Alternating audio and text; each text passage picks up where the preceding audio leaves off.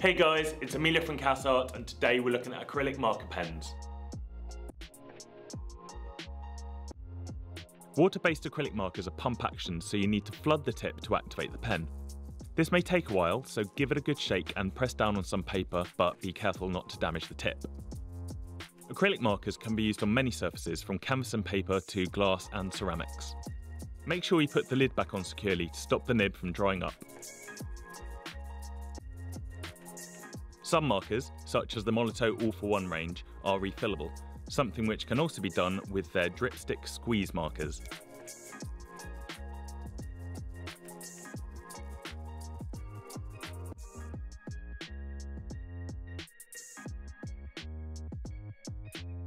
The paint within acrylic markers can be mixed and blended with all other sorts of acrylic paints.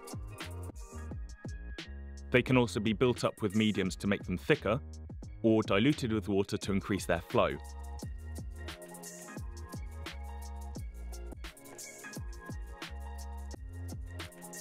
Acrylic markers come in a wide range of shapes and colours with vibrant pigments and varying opacities.